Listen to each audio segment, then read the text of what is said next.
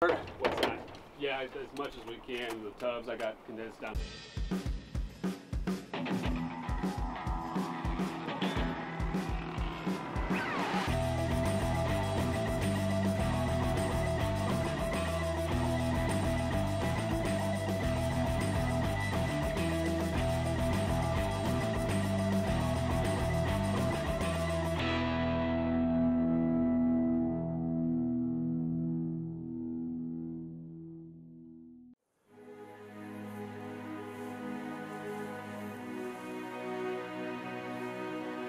So it's been a lovely evening last night. The wind was coming down pretty heavy yesterday. After we packed out the moose, it was actually a pretty good effort. Took 12 trips. We started about 10:30. Got back to camp finally about 2:30 in the afternoon, so we did pretty well. So the afternoon was all about getting dried, getting everything sorted, relaxing, and then recharging after a pretty substantial effort. And just as we go to bed, of course, as tends to happen, the unexpected does happen up here in the Alaskan wilderness. Black bear pops out on the ridge over behind us, offering a 300-yard shot to Wildy down on his bipod. Took a good shot, but the bear bolted for the alders. That is something you have to deal with here. Is there's a lot of thick cover, and if you don't make a shot which anchors the bear immediately, it can escape. We're pretty sure we're going to find it in the alders, but today's going to be about getting over there. Should take us about an hour and a half to get to that spot. Hopefully bring him back and then see what the afternoon brings for us. But a beautiful day for us. We've had a fair share of weather, both good and bad, but it's nice to see it's on our side again for a change. Yeah, So after you. thanks very much, sir. For once, we're blessed with a beautifully sunny day. The route to Steve's bear takes us through a dense carpet of willow, but it's low enough that we can navigate around the bushes rather than needing to cut a trail through them.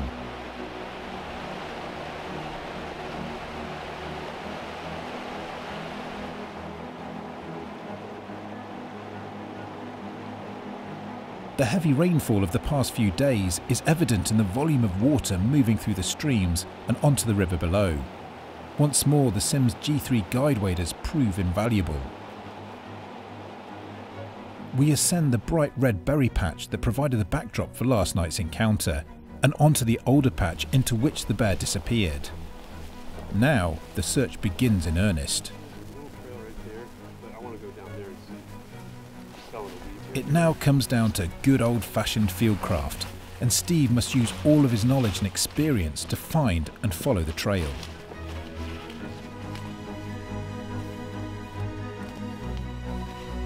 Okay, we found him. I was worried to death. I was thinking Canada all over again. Well, we've been looking for about an hour and a half.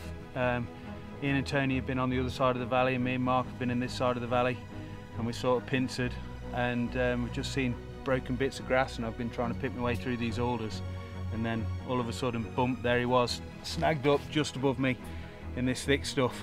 And we've just dragged him down here so we get a bit of a clearing to get him skinned out, but you wouldn't believe how relieved I am. So relieved. When I've looked at him, the shot was really good. It's gone through. It has smashed his left shoulder to pieces, but these are tough animals, and he just took off like last night, as you saw, as if he hadn't been hit. But there he is in all his glory. I am so happy.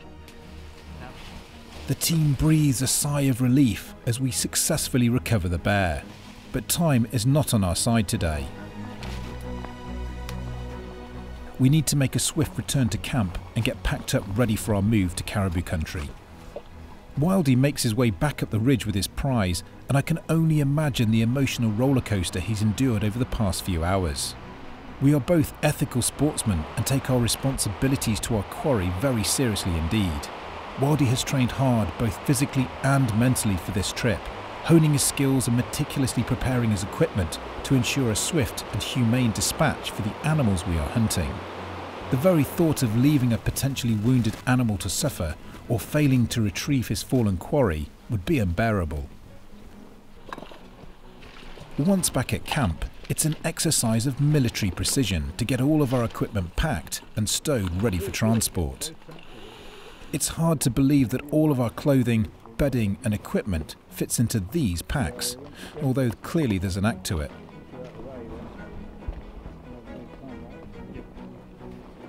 Our bush pilot Cole Hawkins of Hawk Air Alaska is here to transport us to our next location. As with all commercial aviators, time is of the essence, as every minute the plane is on the ground represents precious time wasted.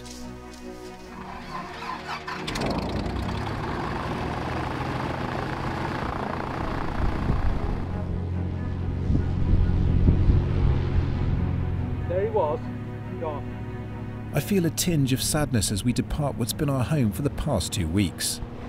The time has flown by and we leave a lot of ourselves on the mountain below.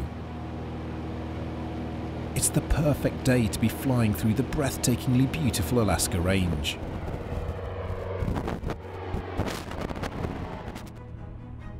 Our journey to Caribou Country is a masterpiece of aviation logistics.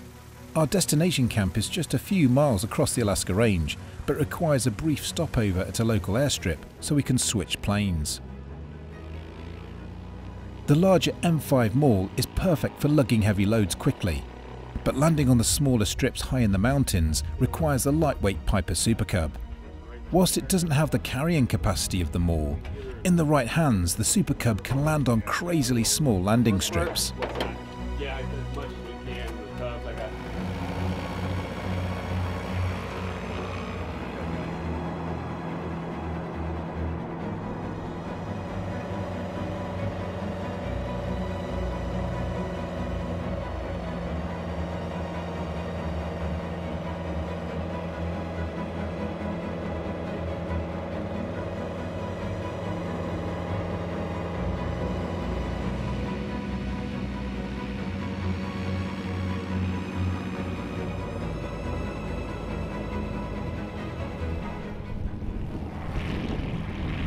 It's late afternoon by the time Cole drops his last load and heads back to civilization.